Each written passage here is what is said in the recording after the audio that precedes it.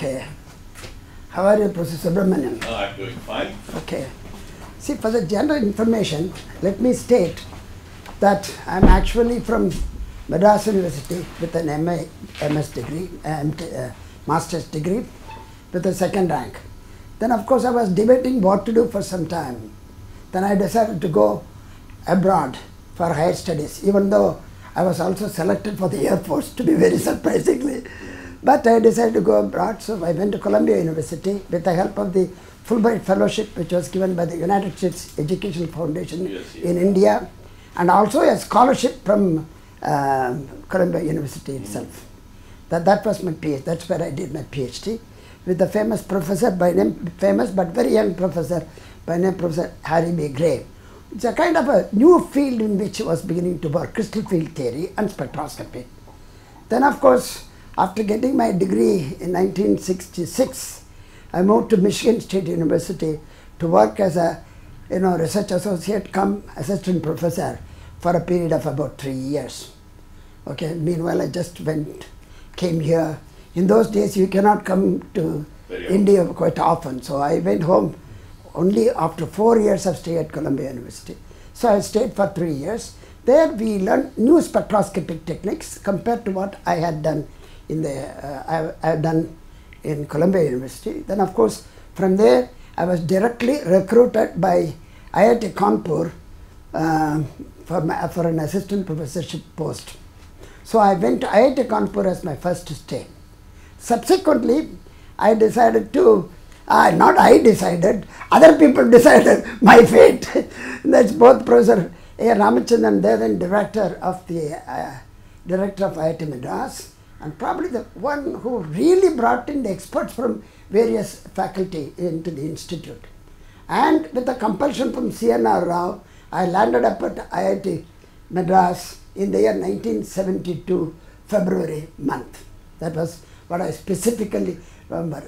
Thereafter, of course, I was part of the chemistry department, but at the same time, one day, Professor Ramachandran called me and said, now, as I already requested you, without telling others, that you are going to be in charge of the special instruments laboratory. And then he asked me, I wanted to take in 2 more people who could just go with you for higher things. And I said, okay, sure, of course I do know. There are a couple of guys who can join me. And it turned out to be, I said, see, my basic interest was quantum mechanics, quantum chemistry and spectroscopy. So I have to rely on similar people in order to develop a big laboratory. So then, of course, I chose Professor Sardar Sujit Singh as well as Professor Subramanian. And both of them have similar expertise. Only thing, there are small differences in our expertise. So, for example, they joined, and then we 3 became what is called leaders. Some people, he wants to say, some people call us 3 musketeers outside. But doesn't matter. But I was the leader of the team. And then, of course, we created we first took charge of the Special Instruments Laboratory, which was originally a gift by the Indo-German project. It's by the Germans. Yes. It was a very fantastic project. But unfortunately, when I went through the instruments, I found it lagging. It's lagging in sophistication. And I was accustomed to, I was talking to you on my way. I had already used an expand EPS spectrometer and a Q-band spectrometer, and that too at liquid helium temperatures. So I cannot accept it. So I wanted more. And that was the starting of the regional sophisticated instrumentation center concept. That was initiated actually Professor A. Ramachandran. All right. So now I'm going to give the background up to that point. Sure. Then we can throw it together. So I am actually from the Tamil Nadu state, but my father was working in a place called Kottayam in Kerala. And so I shifted from Tamil Nadu after my school for college education to a place called CMS College, Kottayam. That is the oldest, one of the oldest colleges in the country. It celebrated its 200th year earlier this year, where the chief guest was the former President Pranab Mukherjee. So that institute was starting postgraduate degrees in chemistry. So I did my master's in CMS College, Kottayam, and then promptly the atomic energy used to pick up the top rankers for Bombay Atomic Energy. So I attended the interview in Trivandrum and they selected me as a scientist for atomic energy. Went to Bombay, Atomic Energy Commission, started working on isotopes and isotopic separations, and started using isotopes in agriculture, molecular sources, and many things I did. And then it was slowly dawning on to me that atomic energy is not probably the place for persons who want to do really interesting research work. It's more like conforming to what atomic energy wants, because there are very narrow but really important projects that you have to work on, but you cannot do anything you want. So I decided that it's time for me to quit. There was a 3-year bond. So after about 2.5 years, I started applying for scholarship to outside. I got a fellowship at Boston University and went to the head of the department, Professor Ayya. Sir, I have a scholarship, I want to go to Boston. Can you give me 3 years long leave without pay? Are you kidding? There are so many people on the queue to go to USA and they got scholarship. We cannot be here, wait for at least 4 or 5 years. Then I went to the second head, Deshpande, he's a Maharashtrian. I told him, sir, I wanted to leave and they are not giving me. Can I suggest one interesting way? You go home on a leave and don't come back. Just simply vanish. But what about my band? Nobody will go. You already done 2 years and 9 months. It's a 3-year bond, so no problem, let you go. So by then the Boston fellowship expired. They had given me only 3 months and I was corresponding with the atomic energy, and by the time they said no, it was more than 5 months. So I was frustrated, and lo and behold, another scholarship offer came from UK. I had applied through an advertisement in Nature, last page. Siemens Place. Martin Siemens. So I applied and then, young man, I have a scholarship for you, you just tell me when you want to come. So both from the blue. So I went to England, did my PhD in a field which was just emerging. It's called electron paramagnetic resonance, and this Martin Siemens, the professor, was one of the pioneers in the field globally. So he took me and trained me, and we had a lovely time. I even remember that I got down at the airport in London, and he was waiting at the passenger's arrival, and he asked me, yes, you must be, because the only Indian coming out of this flight is you, so you must be, can you tell your name? I said, my name is Sankaran Subramanian. Oh my God, that is too long. From today, I christen you Subbu. You will be called Subbu. I said, fine. That really stuck. Even today, he calls me Subbu. All my students call me Subbu. So I did my PhD there. This was another record. Usually people take 3 to 4 years for a PhD. I finished it in 23 months, my PhD. At the end of the PhD, I went to the registrar. It's a little bit of a personal story. I went to the registrar, told them I want to submit my thesis. Young man, you have done only 23 months. You know the rules? Minimum 2.5 years before you submit the thesis. I said, what am I supposed to do? Go and wait for another 6 months. So I went to my professor, he says, submit the thesis and go on leave.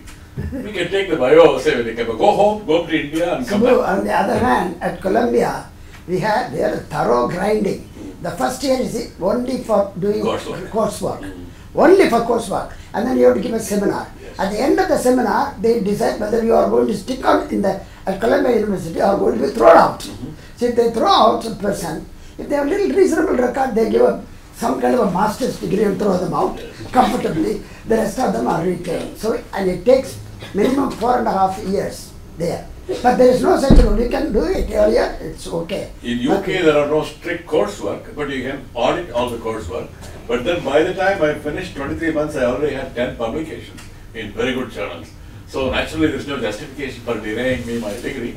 So anyway, I came to India, spent a couple of months, went back and got my PhD in the university is called University of Leicester, written as Leicester.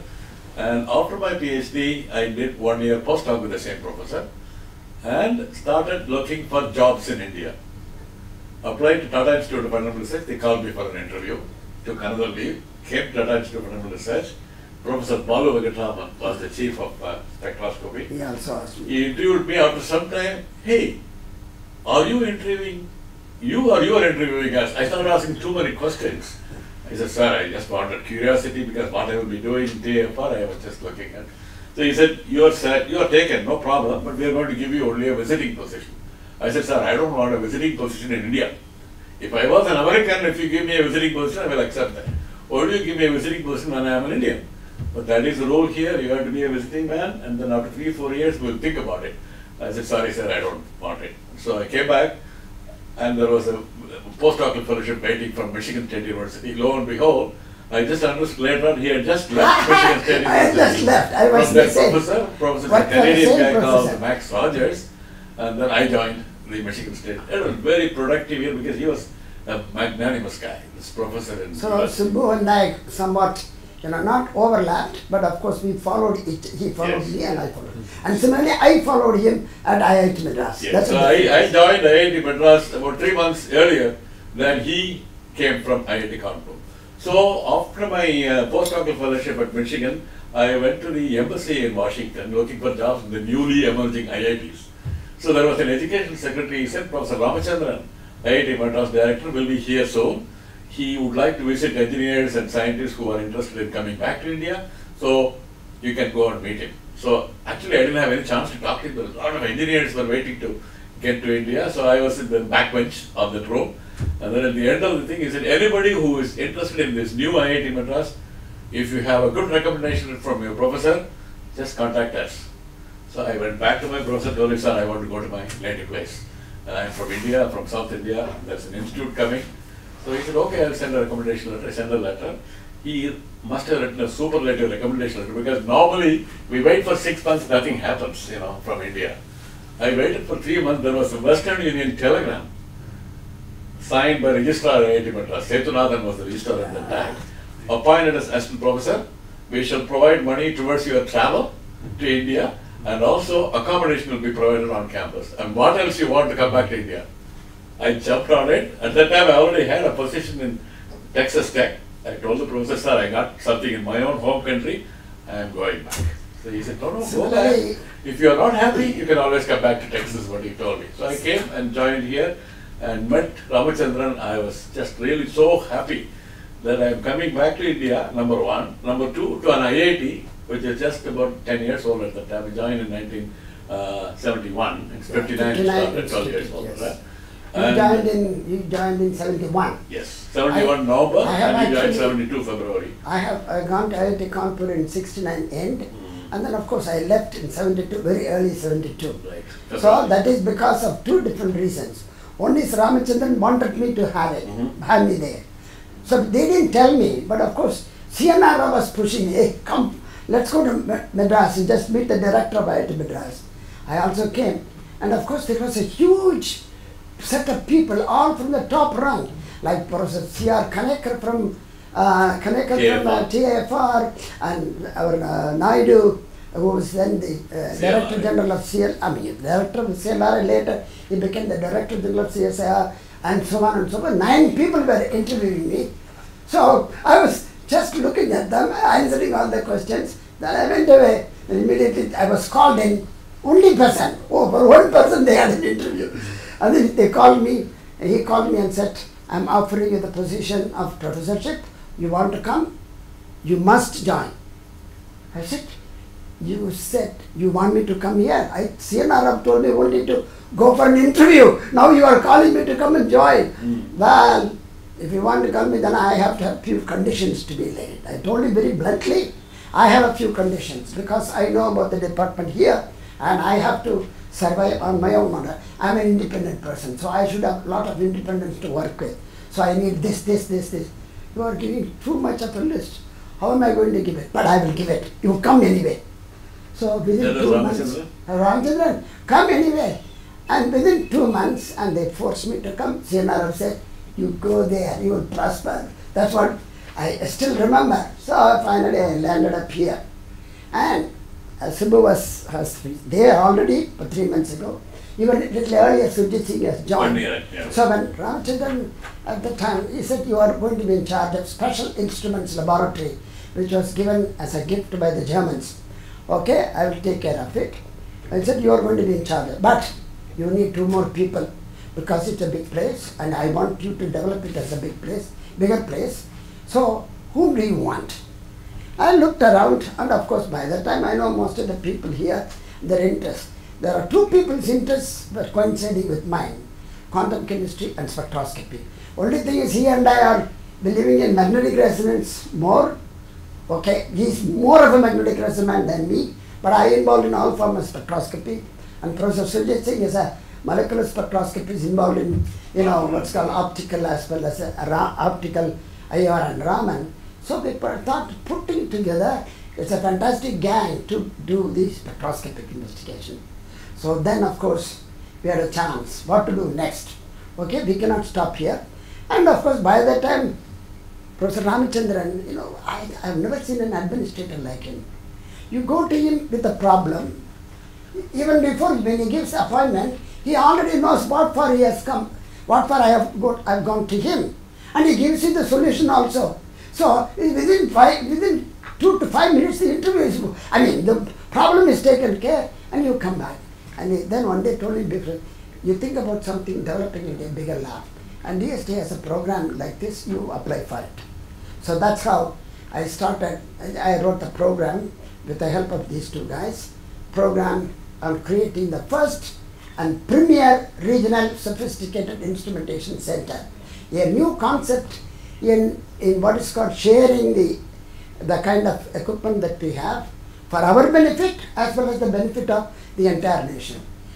Nobody has ever thought about a center like this which will serve from Kanyakumari to Kashmir, the whole country. So that was the bet, and that happened in 1974. And Subbu will tell you how we got the first equipment. Because in India, getting sophisticated equipment itself is very expensive. Everything is imported from foreign exchange. Foreign exchange was a tough thing during the 70s. You know, we don't have that historic sense. Nothing, you have to ask for special permit. Yes. And foreign exchange was given, even when such a difficult equipment is imported and given to a professor, the professor will hover over it and use it only for himself. None of the students, even in the same institute, will have the benefit of the equipment. Therefore, this possessiveness really prevented quite a lot of number of people not having access to this. Although they were there within the same premises, they could not get their hands onto it. And plus, they are not able to So come the idea of importing very expensive, sophisticated equipment and willing to share it, whoever comes, first serve, that concept was highly appreciated by Ramachandran. The idea was from PT and myself. We wrote the whole idea of how we are going to do it, and then he sent. Lord, we submitted the project. Correct me if I am wrong. Submitted the project, waited for 3 months, about 2.5 months. Then suddenly we got a phone call saying that there is a guy called Mr. Santhanam. He was a secretary in the railway department. Unbelievable. And he is being deputed to discuss with you and Manoharan and the director about the project which we are really interested. So we are very happy something is going to happen. Santhanam comes, listens to Manoharan and me and Surjit for about 15 minutes. I think the project is granted. You will get all the money you want. Tell me what you want now. This thing never happened in the history of India. You write a project, you go through project reviewing, and you go on reminding for 3 months, 6 months, 9 months, and finally something comes and you ask for 20 lakhs, you get 3.3 lakhs, something like that. That's kind of ratio. See, at that time, Here he says, this is granted, it's a grand idea, we love it. We are especially happy because it is an IIT campus where the infrastructure is fantastic. And we told them that even if the most sophisticated equipment we import, we will make sure an electronics person is trained in the factory of that particular company so that he will be able to do troubleshooting without much billing. So that was the concept. Santhanam went back and we got the first grant, I think about 20 or 30 lakhs, I don't know. 30 lakhs For a magnetic resonance spectrometer in NMR. 30 lakhs was granted, out of which 20 lakhs, which is an Irish grant, dedicated to the purchase of the first NMR, big NMR, 100 megahertz NMR, pulse spectrometer, the first of its kind to come to India. They didn't have it in IIT Bombay, they didn't have it in DFO, even DFO they never had it in atomic energy, but IIT Madras had it. They had a big, some equipment in IIT Kanpur. It's not comparable to ours because ours is a pulse Fourier transform NMR, 100 megahertz NMR, but the first of its kind. So landed. The kind of work that I did, what I remember is, you have to get so much permission. You have to go to Director General of Technical Development. There is an office called Director General of Technical. There you have to go, talk to the guys, get the necessary permission. Justify the import and whatnot. And finally, prepare, local preparation. Yes. But I must tell you, there is one important concept that we have developed, which was an enemy of everyone, as is already partly pointed it out. That is, we had 2 sets of technical staff. The one set of technical staff is nothing but an operating technical staff. He knew the science behind it, he knew how to operate the instrument. He's the one who will collaborate with, or in other words, he will discuss with the consumers or users, including our students. And then, of course, there is a second set of technical assistants who are electronics personnel. And this is something that's special. The most important advantage of it, ours is the only center of that kind, which is importing a foreign equipment, but no service is expected from them. We never signed an annual maintenance contract with any company. So maintained internally. We are beautiful people. We are such great people. Yes. Shantaruban, Devasahayam, Pardiswamy, and so on and so Yes. forth. Some of them were trained initially at the Central Electronics Center. Then it was Mr. Rakap, the German person who was in charge. And he liked our style of operation. Yes. He and his boss liked our style of operation. He said, who do you want from the Central Electronics? And I'll bring them. So I said, give me about 3 people. So initial set of 3 people came. Yes. And one of them is Pardiswamy, Devasahayam, Kamalnaman, etc. Shanti, yeah. So, In fact, these people are so good in electronic troubleshooting that we will send them to Agarwal Eye Clinic to repair their decoagulator for the hair. We will send it to Shankar Netralaya for repairing equipment because they didn't have any expertise, and to get somebody from UK or USA to come and repair is too expensive. They just give a call to IIT Madras, we send our technician, we don't charge them because it's a charitable institution. but you know, this is stupid on our part. No, it should have cost a lot of money by way of industrial consultancy, and we didn't do that. It was all free. We did the service, came back, probably with a cup of tea. ICSR did not exist at that time. Later on only the industrial consultancy and sponsored research started. That way And the expansion took place. That's what is very important. The expansion took place. Now we got almost all the sophisticated equipment. I'm telling you, really sophisticated equipment, not available to anybody in most of the institutions. Even Indian Institute of Science did not have what we wanted. We imported what's called X-band and Q-band frequency EPS spectrometers, and also we had a system which can go down to liquid nitrogen temperature, later also with the liquid helium temperatures and so on, and then laser Raman spectrometer, and then of course Fourier IR, you name it, and then turned out one of my interests is crystallography, so we decided to go in also for crystallography. Right across our road, in the Gindi Center for Madras University, there was a crystallography center which was once headed by Professor G.N. Ramachandran. So now they thought that we are competing with them, and not only that, and we did much better results than them. In one of the conferences, somebody said, if you want to get any crystal structure, structure made, you go to IIT Madras. They said, no, don't go to IIT University Madras. To that extent, we have been servicing the people. The service is to the extent of 40 to 45% for local people, including us. And the remaining is for all people outside. And Subramanian has already mentioned it, that it's on a first come, first served basis. Occasionally, it so happens. Then the mandate, once you have been providing such a lot of money from the government, and even an IIT, and there are a large number of colleges and universities where there are teachers teaching subjects without the knowledge behind it, without any hands-on experience behind it, especially teachers who teach postgraduate chemistry and physics.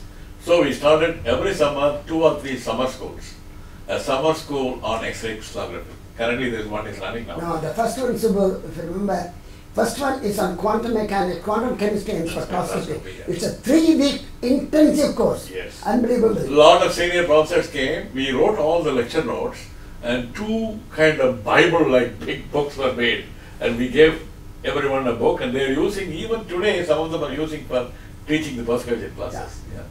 So the summer schools on all subjects. Take a particular subject of importance, run it for 3 or 4 days for postgraduate students, college teachers, throughout the region as well as throughout the country. People will come, give them accommodation, give them travel sometimes, give them food and give them lectures, and many people benefited from them. Some of them are now retiring from the process. The DST actually provided sufficient funds for education purposes. Yes. So that also we did. Not just operating the instruments, and of course, we are also getting benefit. So one thing, even though we were having a center, we never lost sight of our own academic performance. The most important thing is teaching on behalf of the chemistry department, Sometimes even the physicists used to come and sit in our courses like mass power spectroscopy. And then of course what happened is that we designed new courses. In fact, we were systematically, we designed the syllabus. The academic courses will brought new courses. New courses, and then of course we proceeded further in the sense then what to do. Then of course we began to conduct on specific subjects, Yes. like Advanced level advanced level, all these things. So we never lost sight of, none of us never lost sight of the what's called teaching and research. We were doing not only teaching, administering this place, and also what is called, you're doing a lot of research. The RSIC professors published more than about 600 papers together. During the tenure here. Several books were written by the faculty. And several PhDs were produced. We produced the maximum number of PhDs. Yes. Although it's a small department, we worked for the chemistry department. Of course, the chemistry department was quite happy when we joined, all the three of us joined. Then it turns out when Professor Ramachandran and the director called us that you three people manage all the German equipment, the chemistry department started getting worried. Will we have access to this? When these three guys, new guys, have come and suddenly all the instrument has been handed over to them, what happens to us? In the chemistry, we got all the German equipment. At that time, Professor M.V.C. Sastry was the head of the department, who is also responsible for constructing the applied chemistry block, as it is called. At that time, yes. And he got money from government, he got a lot of equipment from Germany, and worked day and night to construct that chemistry department, and became one of the top chemistry departments in the country. And they were a little bit worried, so they thought these three are kind of first-class citizens and we are second-class citizens, kind of thing, what is happening? Then we told them, rest assured, these equipments are as easily accessible to you as it is to outsiders, because definitely it's more accessible to you. It is in the neighbor next room. So slowly and steadily that little difficulty vanished. And also we gave some what's called separate adjunct appointments for some of the faculty, like Professor B. Vishwanathan. Yes. And then we even bought a special equipment like fluorescence spectrometer to satisfy another faculty member, Ramakrishna. Whatever possible help we could give the department. We could help them. In addition to helping ourselves, so we did that. So there was, now they realized, okay, we are here only to help them rather than, so take away their prestige to us. It went on very well. So that way it was going on well, and by and large it was working well until we retired. So this thing passed away, and Manoharan became Vice Chancellor of Madras University. That's it. But even before that, there are many things to say. And then I took a voluntary retirement. After 28 years, I took a voluntary retirement to go to the United States to work on imaging of cancer tissues. And so the institute had some not really correct policy by way of appointing temporary heads of departments for this center. So for 2 years it will be a mechanical engineer who will be the head of the department. Before that, there's many more things that we have to say about RSIC itself. RSIC was functioning very well without any problem. Not only that, we are responsible for the opening of the RSIC in 4 other places. Yes. Bombay, Shillong. I personally went to Shillong and told them how to do that. Lucknow. And they used to come, Lucknow and also Chandigarh. But nobody could beat us with respect to performance. Even the DSP used to say, everything is happening here, you are only advising them, what can we do, how to make it better. But of course, we told them that we will do that. But within the institute, immediately there was a realization. Of course, Ramachandran went away, Professor Pandali took over for some time, and then Professor Narayan, but then afterwards Professor Indireshan came in as the director. There was a new activity. When Indireshan came in, I think that's your time, okay? There was a new kind of an act. Indireshan realized there are a few guys in this place, who can do things. So I went to him, first I asked him, I want a new building for myself. I said, you want a new building for yourself? Yes, because I have so many equipment, they are lying down here, there, etc. It's all scattered. I want to put them in one place. So he said, okay, here you are given the money, go build it. So first 2 floors came up. Behind CLT. And then behind CLT. That's what the regional sophisticated instrumentation sign was there until some time back. Then, what happened, they also found out that we are good administrators, we can get along with people and so on and so forth. So one day he asked me, why don't you become a warden? That's not my territory, I told him. No, no, I'm going to suck you for something else. Okay? You are going to be the chief for it. No, that also I don't want. No, no, I said, you are going to do this because there's a lot of problem in that place. That in the hostel sector. There was a big problem between the workers and students. So first, he wanted me to meet the student committee. I went there. I was actually perplexed to see 100 people sitting down there like in a Senate hall. We have lesser Senate members than they have in that committee. I said, how do you manage with this committee? You cannot. I want this to be reduced to 13 or 14. Immediately the students went, how can you do that? I will do it. If you do that, I will continue to work for you. Otherwise, I am just going away. I am a beautiful place to do research and teaching, I will do it. Then they thought, okay. Then of course they gave me the permission. I cut down the committee number, and we acted upon it. The hostels became better, and of course the relationship was established. Then he forced me to become dean of students for a couple of years. And that was what I call as the most stressful time. These two, my friends, they went out of the country on a sabbatical, right? At the same time. Yes. And I was here alone, manning the RSIC, as well as the dean of students position. It was a tough time. But we had also, the most interesting thing was what was called open house concept. Professor Indesan said, why don't you have open house for it? Everybody knows about IIT, they don't know what is inside. So you should bring them in. That's still happening now every year. I did that for the first time. First open house was done by me. And then when the way I'm saying is, finally when they went through the RSIC, they were amazed. Wow, Fonda, you have seen on those books, that's the resistance book, everybody has written, they don't understand. A big equipment, so expensive, and people are operating with these. So this is this one aspect of it that should not be forgotten. But there is one thing I must say about the character of the faculty of IIT Madras. I am a junior faculty compared to most of the senior professors here. But still, when I told them the open house is going to be conducted with my chairmanship, I invited, all of them came. People like, very senior people like, Varghese and Professor E.G. Ramachandran, etc. They came, gave advice, and then of course they listened to my way of conducting things, etc. It was a great success. Oh, the cooperation among the faculty is unbelievable. Incredibly good. Yeah. That time I found out why IITs are like this. This is because when time demands, when occasion demands, they will always come together. We put a really unified face to it. Inside there may be little difficulties and differences, but it doesn't show up.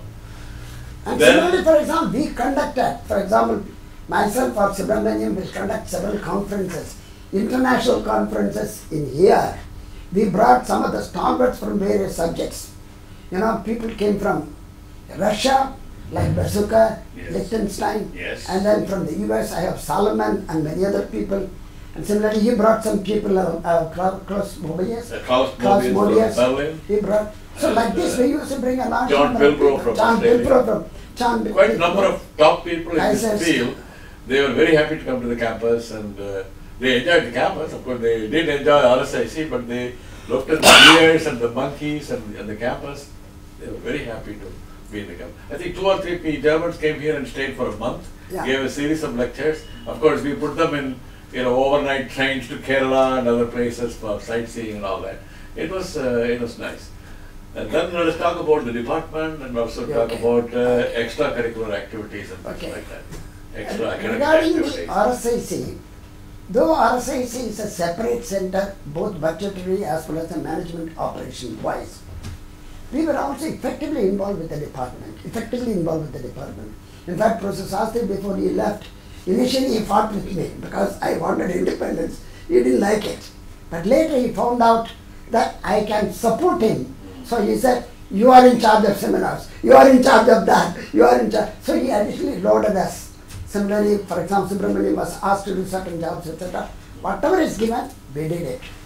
So the three of us, that's why they call us, three musketeers. And I would like to tell you in terms of recognitions, we were the first three.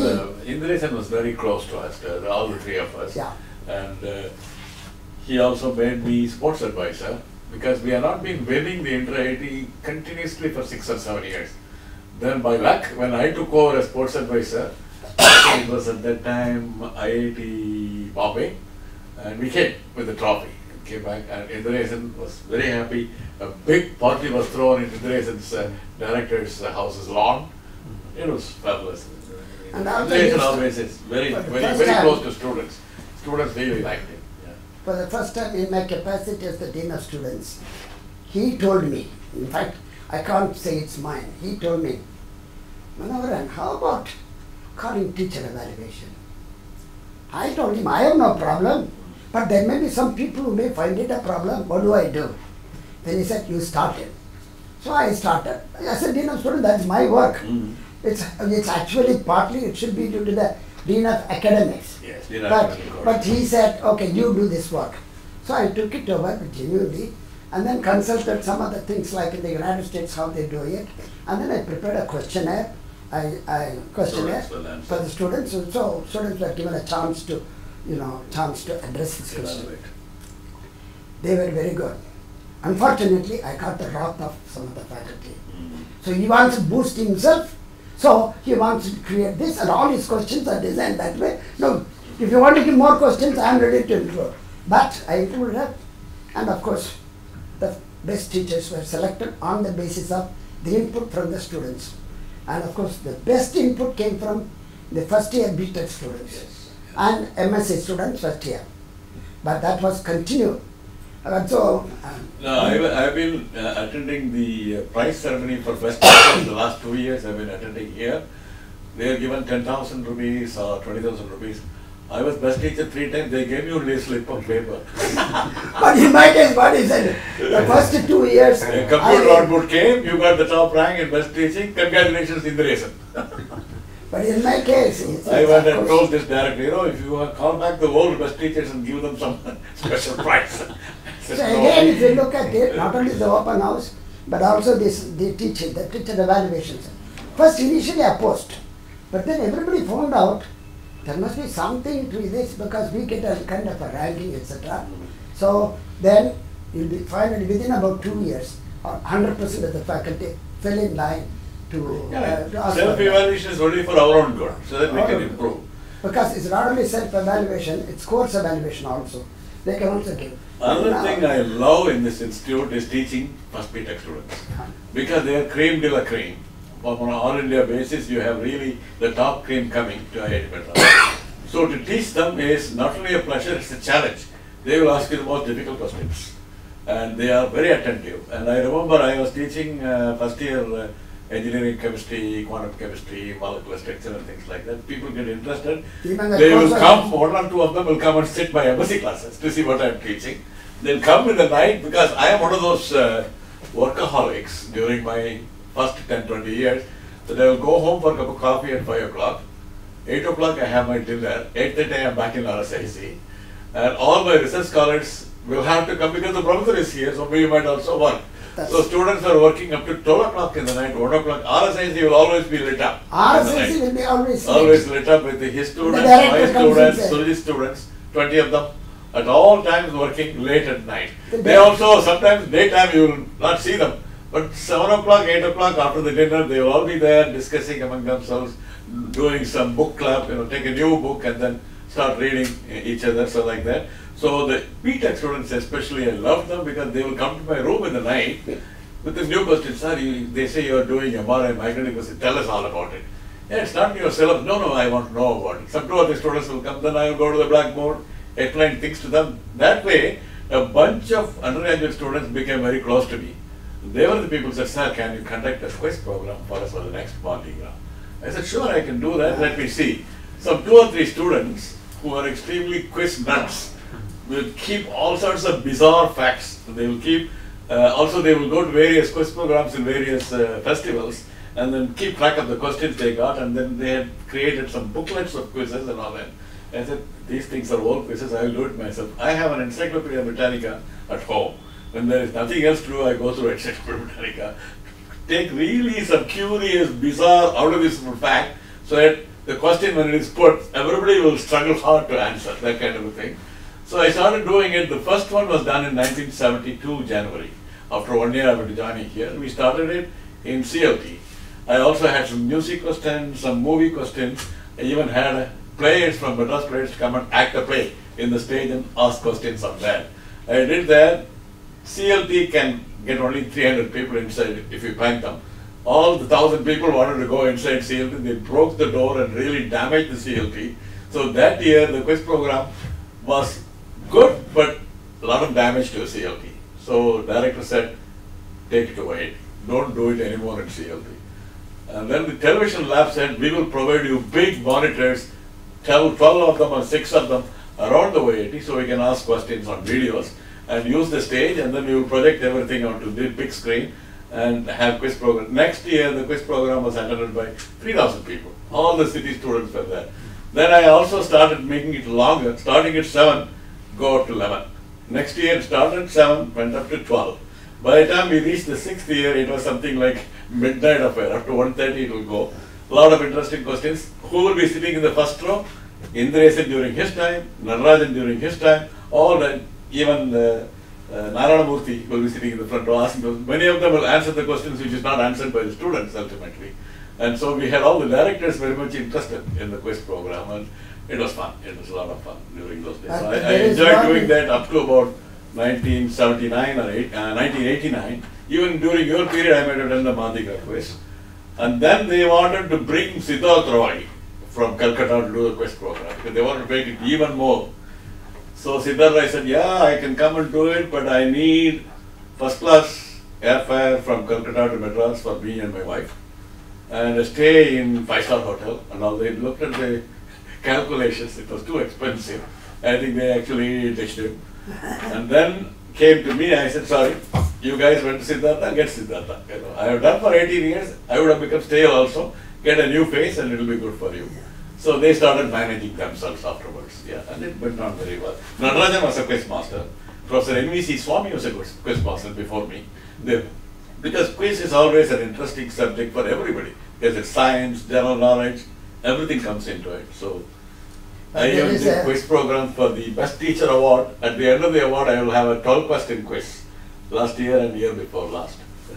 But the most important thing at this point is to say how others decide about our own excellence, others from outside. That's a very important point. That's a very important point because of the fact that we are doing, though we are doing teaching and we are doing research, how much of us are being recognized outside? It can easily seen by means of 2 or 3 facts. One is, of course, I earned the first fellowship of the Indian Academy of Sciences, and then I am the first FNA to become a fellow of the Indian National Science Academy, followed by my 2 friends who also got the FNA as well as FAC as well as FNA. This is the only section of what is called of an institute where everybody is a fellow of the academy. So what happens? There is something in this group. So we are academically strong, not only teaching, in administration, but also in what is called a knowledge creation. It is true that we have not created anything like for consultancy, which I did very late. Even after retirement, I did some consultancy work. All these our research and recommendation was so sophisticated, the run-of-the-mill industry did not really find something which is immediately useful for us. They used to come to us. So they have become, that's one thing. Secondly, large number of foreign visitors came here. Some of the people were mentioned here. But at certain cases, for example, getting certain professors from USA, USSR was very difficult. But we got them. Liechtenstein is a good example. Yeah, Liechtenstein, Brasov, yeah, Besukar came, they all came from These are really stalwarts in their field. And sometimes it's very difficult to get visa for them from the Indian Embassy in Russia. Then we write letters, get letters written by DST from the government of India and all that, and get them visa. It was nice. It's kind of difficult days then. Travel was not very easy, especially from Russia to India and China to India and all that. Yeah. Also, our recognition also goes beyond the border of the country. For example, we have been visiting professor. For example, I have been a visiting professor to Netherlands University for 1.5 years, and similarly I've been to Australia, And then of course the National Institutes of Health, that has become my mainstay for a long time. But he went there permanently. Yeah, I went for a sabbatical for 1 year to the Institute of Health, which is one institute in the world which takes care of finding drugs and cure for all parts of the world, various diseases. There is a National Heart and Lung Institute, National Cancer Institute, National Institute for Arthritis, National Institute for Digestive Diseases, like that. 36 institutions are in one campus, very close to Washington, D.C. In these institutions, now at the moment, last year, there are 7 Nobel laureates on duty within one campus. And the quality of what they do is just simply impeccable because the facilities and the money that is provided by the US government is just enormous. You ask for something, you get it. You don't have to write a project and compete. You have very important thing working on it, you get the money allocated right away without sweating. So I had gone in 1994 for a sabbatical from here. Then I told them that, this MRI people are doing is for diagnostic radiology, looking inside the heart and things like that. We can also use the electron to do our imaging, but then it is very difficult to capture the electron together. Very fast dynamics, relaxation times are microseconds to nanoseconds. So we have to develop very good expertise in equipmentation before we can capture electron image in the body. And we also need injectable free radicals inside the body. And while we were discussing that, a company in Sweden came up with a non-toxic free radical which can be injected into animals and still we can see the flow of it in the blood vessels and tissue. With that, collaboration with them, I started working on an animal model equipment. And for the electronics part of it, lo and behold, who helps me? One of the engineers from RSIC. I know, yes, the I best know that engineer. I got the best engineer, even better than anybody I can grab in the United States. So I called him, take a sabbatical, come here and work with me. So he came, we developed a prototype equipment for imaging free electrons in animal bodies. The beauty of it is free electrons give image contrast dependent upon oxygen concentration in the body. So you can map out indirectly, quantitatively oxygen. And this is very important for cancer cure, radiation cancer cure, drug users and various chemotherapeutic agents. All work in presence of oxygen, don't work when there is no oxygen. Hypoxic zones are not very resistant to radiation. So people wanted to look at quantitatively the oxygen in cancers, they had no way. And this became such an important tool. I have about 12 patents on oxygen imaging working. I just went on a sabbatical in 94, proved that it is possible to do imaging of the tissue and came back. Came back in 94. 95 onwards, every other week, late night at 1 o'clock, this is only in the evening there will be a call from the director of NIH, director of the Cancer Institute, saying that when are you coming back for a longer time? I said, I have a lot of students to finish, give me another year. Then every 3 months there will be a call, a letter saying that we want you to enlarge that particular machine so that it can finally become clinically useful for humans. So finally the pressure was so much, I went and talked to Narayan, saying, sir, I will take a voluntary retirement. Where do you want to go? I said, sir, it's a health thing because I'm doing work here, spectroscopy, I'm very happy with my work. But if something relates to human health and curing human health, I think it will be more humane to do that job, so let me go. I said, okay. So I called them, okay, after I finish all my students, next year I will come. They processed for me and for my wife and children green card. And the embassy from Gemini Circle calls me, sir, your visas are ready, when are you picking it up? I said, this is fantastic. Kind of, inviting you on a plat. So I went to embassy, picked up the visa, and then said goodbye to IIT Madras. There was a meeting at CLT. Of course, RSIC people were so attached to me. They for the 2 or 3 weeks before I left, nobody was happy. This guy is going to go away. What are we going to do? Things like that. Unlike him, I basically retired from here. But even before the retirement, I have been associated with also the National Institute, but that's not in the main campus, but in the aging campus, mainly to study hemoglobin. And without me, the boss cannot work. Yes. Rifkin always wants me to come there to solve their problems, etc. I used to come. We published a very, very interesting papers in journals of high impact factor, like the Journal of American Chemical Society, at least 4 of them, and then of course Journal of Molecular Physics and so on and so forth. So it's only publications, etc., knowledge creation. That's it. They have not applied. It's true, it's not applied. But the However, most recently important thing, interesting thing is having been in an IIT campus. That was is- really, that is- that that's- really makes us different from the rest of the world. You are an IITian, whether a professor or a student, it's something unique. Yeah. So we also wanted to contribute to the society and social things inside here. So I was a warden, and many times the hostel employees will come to me saying that, sir, I got a temporary job and I have to go. And I don't know what I'm going to do. After 6 months, my job is over, it cannot be renewed. Like that, several people. So I went and talked to the then director, it was Manoharan at that time. Sir, some of these people worked for temporarily for 16 years, temporarily for 12 years, and that's not fair. We have to kind of make them regular. Where is the money for it? You know, when they become permanent, we have to give them medical money, we have to give them pension, we have to give them, there is no money in the kitty. I said, sir, there are 1,000 people, including class 3, class 4 employees in the institute, were temporary. They were so-called non-muster roll or something. Frankly speaking, things were even worse. Yeah. In 1984 or 85, when we joined this institute. But at the time, and that's only the trouble started between the students and the workers. Yes. So the workers were to be, I formalized the first one. I formally made them workers, and there is a small document which we wrote. It's a kind of a document they can use. Yeah, I remember formally. that document, yeah. That only with that thing, most of them have become permanent, and some of them will get the children admitted into Manoharan school. Yes. This earlier it was not possible.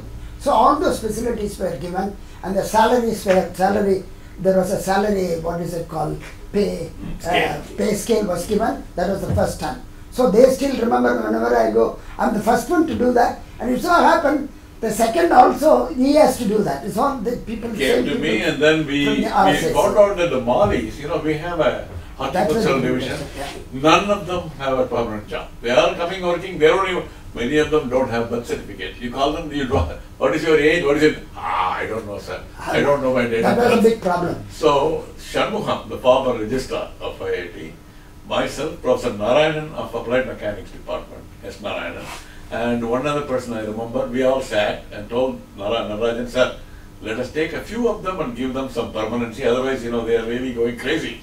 They don't know what to do after the job terminates. Many of them have their children studying here, they have a house in Velachery, they are not eligible for any quarters inside because they are temporary employees and all that.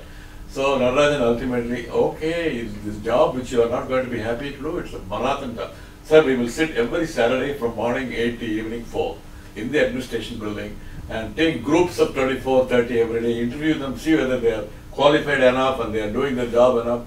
And we'll ascertain. We had actually the medical officer Ganesan to come, look at the teeth to estimate their age, like people do in a market of cows and bulls. When you buy bulls, they open the mouth, look at the teeth, and say, this is likely to be 12-year-old or 13-year-old. So Ganeshan looked at the mouth of all the Malis and class 3, class 4 There's employees. a method of doing that. And they estimated the age approximately, because we had to write something in the appointment, this date of birth, rough date of birth. Almost most of them were born on 1/1 something. January 1st. And then we regularized them, and overnight their salaries got tripled. Because they were getting a very, very puny job, always borrowing most of the time from me if I am the warden, and it will never come back. So Anyway, we did that, and then Narayan was happy, Risto was happy that we had done it. Later on, the audit highly objected it. How come you suddenly make an expenditure so much all of a sudden, and you have to be censured by the audit and things like that? They started really making trouble for Narayan. And then Narayan called me and said, they are censuring me, I am censuring you. So we need to do this in a big scale. I said, once we are interviewing, we are treated equally for everybody. So it turned out that we had to regularize 300 people. Well, Finally, it went through and everything was done, no problem there. So after that, after I went away to USA in '98 after the volunteer term, and whenever I enter, because during that regularization, some 20 security people also were regularized. So when I go there, invariably a couple of guys will be standing in the gate, putting his salam, sir, because of you, you are still here, like that they will say. So I had enjoyed helping people inside the campus. The campus is as good as we keep the rest of the people happy. So that security people should be happy, class 3, class 4 people should be happy. So my part in trying to help them made me feel good. Yeah, but at the same time, there's always a process, we are still continuing to be associated with the department. For example, take me. I retired basically in 1995. But then, of course, I continued because I have a Department of Science and Technology, Ramana Fellowship was there, and subsequently INSA Senior Scientist and so on and so forth. But in between these two things, I became a Vice Chancellor for the University of Madras. That is mainly because of our, what is it called, credentials that were established at IIT Madras. There is no doubt about it, because one of the so-called member of the search committee said, nobody but him shall adorn the position of the things, and you make the university again become similar to what it was under the headship of A.L. Moliar. But of course, I did my best to completely modernize the system, introduce new academic systems, making new administrative setups and so on and so forth. But some of them could not like it. And for political reasons, I left. But doesn't matter, I don't regret it. I came back to the institute. And of course, Natarajan was there. Natarajan immediately said he made me the first institute professor for some time. So I became an emeritus professor here. And subsequently, of course, I've been having different other positions. Now I have a distinguished fellowship which was given by the IIT Madras, so using which I was able to bring some research funds and continue to do the research. And I must tell you, both of us, and including Sujit Singh, we obtained a large number of individual research grants in addition to what we get for the So most of the students worked in RSIC were supported by us. Were supported by us. We didn't get any money from the institute. There was always project and funding for the project association. Some of them spend more time than they should, but then of course we have to go to their support.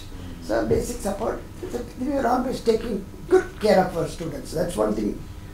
There was only one laboratory in the entire, I would say, very honestly I say that, worked for a minimum of 18 hours per day to 24 hours. Because our students are also having the same habit of working late, probably coming late, nobody questions. That's because the campus was just nearby. We were living inside the campus, and Madras City is not a great place to go out to.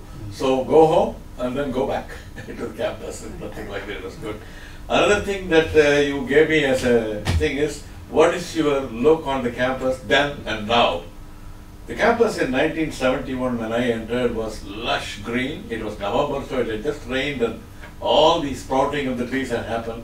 Lush green, lots of monkeys. So many monkeys that even they will come inside our home and open the refrigerator and pick up. A lot of monkeys in CO9. That's when we began to get a key to the refrigerators. Yes. So monkeys, deers, the black bucks, I had a baby. and sometimes I was in Warren's cottage number 8 for 3 years, the first 3 years. I think an anecdote comes by, I have to tell you this. I was given a telegram by the Western Union saying that you are selected as assistant professor, you can join within the next 6 months, we will provide you with some assistance with respect to travel, and campus accommodation will be provided. So I come here, give my certificate, secretary to one A. Subramanian, who was assistant registrar in that administration building. He noted everything. Okay, very good. It turns out that his grandfather and my grandfather are from the same place. I think the world is very small, I told him. And I said I will join. And I said for courtesy, I will go and see the director and register and go to chemistry department. So I went and saw the director. He was there as usual with his jacket and suit and tie, always impeccably dressed. So you were Subramanian. Yeah, I remember. Yes, very good. I'm glad you came back. Is everything okay? Sir, only one thing. In the telegram it said I will get campus accommodation. So what should I do? No problem. Go and see the Estate and Works department. Tell them that you have been promised an accommodation by the director. Show your letter to them. They will make arrangements. I'm sure you will get an accommodation very soon. So I said, thank you very much, sir, and then went and saw the registrar. The registrar had this vibhuti here, shaking his hand. So, what's your name? Oh, you are the new guy who came from US? Yeah, I'm the new guy who came from US. So, what can I do for you? Sir, this is the telegram, this is the letter. They said they will give me an accommodation. You know how many people are without accommodation in the campus? Sir, I don't know that. You are a young man joining the chemistry department. Now you know the junior both faculty in the chemistry department, and you expect accommodation in the campus. Don't you think it's a joke? I said, it is not a joke. I am asking, if it is not there, I can't do anything about it. But there is a letter. I talked to the director. He says, go and see the registrar. So I have seen him. Sorry, no such thing as accommodation for another 5 years. You will get no accommodation in the campus. Go and get an accommodation in Taramani or Adayar or somewhere. There are plenty of houses available in Adayar. So that I can inquire. But accommodation in the campus, if it is available, please let me know. Okay, okay. Then I went down. He was, I think, registrar was on the 3rd floor, director was on the 5th floor. So I went up to the 5th floor, sir. I met the registrar, and he says, I won't get any accommodation for 5 years because I'm the junior most faculty in the chemistry department. Is that what he said? Okay, sit down. Call the registrar. So Sethurathan comes. Sir, you know, as a director of the institute, I have promised a person, I have invited him to join us from USA. He already had a job in USA, he did not take it up. He honored my request and he has come, and I have given him promise that I will give a job, accommodation. And you see, there's no accommodation for 5 years? Okay, let me ask you a simple question. What is happening to Madras Cottage number 8? He has walked around and found out what accommodations are being locked up and not used. Sir, that is kept for broken furniture. Tomorrow, take all the broken furnitures, throw it into the workshop or carpentry section, I don't care. That has to be repaired, cleaned, whitewashed, and given to Dr. Subramanian within the next 5 or 6 days. This is an order of the director. I have those people. Here is a director which says, I have promised this young man, you give it. If you are a registrar, you are supposed to make things possible. It's always easy to say it's not possible. There's a auditors will say audit objection. Registrar will say statutory objection. I don't want you people to object. You have to enable the director to get things done. So I have promised this young man accommodation. He gets it by hook or crook. He will get it because you know, you just now said there is a house being kept for broken furniture. You don't build houses for broken furniture in the campus because accommodation is so tough in Madras. So you should give it to him. Yes sir, yes sir, yes sir. He came down. First he said yes sir and went away, and I came down, he was waiting for me outside. So you went and complained to the registrar? I didn't complain. I told him that I will not get anything for 5 years, so I was just informing him. That's not information, that's a complaint against the registrar. You think you're going to be comfortable in this institute? I had my own bad temper. Okay, all right. Okay, you will get your accommodation. Okay, don't worry. All right. No, he wanted to prove. He has a little because problem. he said he cannot take that complaint in front of me. He has a kind of the director told him so. But Sethurathan was always like that. Sethurathan is Sethurathan. Yeah. That's what. You tell anyone, you ask anyone, they will tell you the story about it. This is an interesting anecdote, I remember. He's a nice person. He's a very nice person, a very good registrar. Otherwise, he will do the job. But he has got his own personality you have to deal with. But anyway, but that's all part of the things. Even I had a little quarrel with him. Once by unwittingly I signed it with a green ink because that was what was lying there. So I signed it and sent the letter.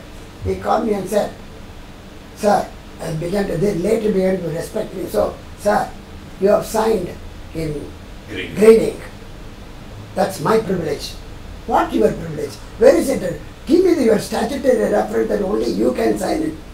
Then he came down and said, no, sir, that is the practice. Whenever there is a green ink, it is from a registrar. Oh, if you say that, if you have told me, please refrain from hereafter you sign it in black ink or whatever ink, but don't sign it in green ink, I would have agreed to you. But you say you are demanding that, don't do that. He kept quiet. I'm sorry, please, sir. Don't sign it. And then he told me, don't sign it. So I think we are going to conclude in the next 5-6 minutes. Before I conclude, I had one of my most wonderful time of 30 years as an assistant professor, head of the RSIC, things in the campus. And I was internally a little bit sad when I told Natarajan that I am taking voluntary time and going away. I was sad. I went away, but all the time kept in touch with my students and the faculty here. And every year or two when I drop in India, it will be for IIT campus. I definitely see my professors, colleagues and things like that. It was going on. And then when I finally decided to quit my job in the USA, God has given me again place in this campus because I came, knocked at the door of Bhaskar Ramamurthy. He jumped up from his door. Are you not Subramanian? Yes. You taught me chemistry. I was the 77 batch or something like that. Oh, you remember that? Of course. You are our best teacher. So you're going to be in the campus again? I said, how? I'll talk to chemistry, become an adjunct professor in chemistry.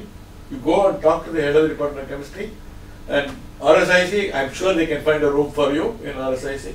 So I went to RSIC, they got the room ready. The chemistry department told me, gave me an adjunct professorship. And it's kind of the whole story turned back again, and I'm back in the campus, seeing my colleagues, seeing the deer, the monkeys. It's just incredible. It's like a dream. It's really like a dream. I'm so happy that I came back, and I'm still associated with IIT Madras. That is just an incredible but grace and the blessing name from God. RSIC did not sustain after 95, because for some reason, some reasons of financial allocation, etc., it was converted into a sophisticated analytical instruments facility, which is in nomenclature wise, it is a little bit lower than regional sophisticated instrumentation center. However, the one thing that I would say is the worst thing that has happened to RSIC, then now it's called SAIF, is there is no permanent kind of faculty. No, Subramanian, there is no permanent faculty associated with that. Yeah. Because we are totally 4 faculties. Subsequently, when Dr. T.K. Srinivasan, 4 of us, and we could divide the work, and we will do the academics as well as administration. Yes. But here, it's only they are coming to the center, they are only doing the administration. Yes. Whatever is signing papers, etc., they do. But any administration of a center without an academic involvement will be a failure. So now you don't use RSIC was projected so much as a national entity, and that's completely lost. That's what For I example, like to if say. an equipment is That's not what I hate working, with my myself. work will suffer. Okay. So I will have a vested interest Yeah. in getting things going. Yeah. So if 4 of my faculties have such vested interest and keep everything working, Yeah. then the institute, that particular center will really flourish. And that was the story in the yesteryears. Now there is a little bit of slack, but it's functioning okay because it's functioning, IIT, but it's functioning. Had this been in a university setup, it would have disappeared. everything would have been closed with a plastic, cover and would have become bad. Fortunately, Anyway, still limping along. Still, we are getting money. Last year, we got 23 crores for a new equipment and things like that. Slowly, DST also has woken up. Initially, somewhere in between, there was some kind of a story that why should you put this money in various institutions and then There was a couple of let directors. the institution get their machines, let them, these centers can be closed down. Somebody came up with such a suggestion. And we were worried that someday it's going to be closed down. Then the new DST secretary, Ashutosh Mukherjee, took over 2 years ago, and I was there in DST presenting our progress. He said, I think this is a wonderful concept. There is no question of closing down all this. We will in fact boost these centers so that they are extremely helpful for the young people who are doing research in rural areas. They are not exposed to anything. They will be able to come and do some work. So therefore, we shall make sure that these centers will still continue to be funded. That's what the new DST secretary said. It was really a nice positive statement from the Department of Science and Technology. I think it will carry on. Only thing is there are some dedicated faculty attached to this center. Involvement for it. Then I think it will even flourish better and more productive and more effective. But what can we say? Well, we should thank you. Yeah, for I think inviting thanks us for to this program. opportunity from Heritage. Whatever we could think of. Sometimes you might have found there's more personal projection in this talk, Not but all that of is it. sometimes becomes inevitable because when you talk, you usually talk about yourself. People are so happy to blow their own trumpets, so sometimes. In our case, not everything has But been basically, the idea is to reminisce our time here and to really come to a conclusion that this is one of the best place to be. Definitely the best place. Thank you very much. Thank you. Thanks a lot. Thank you.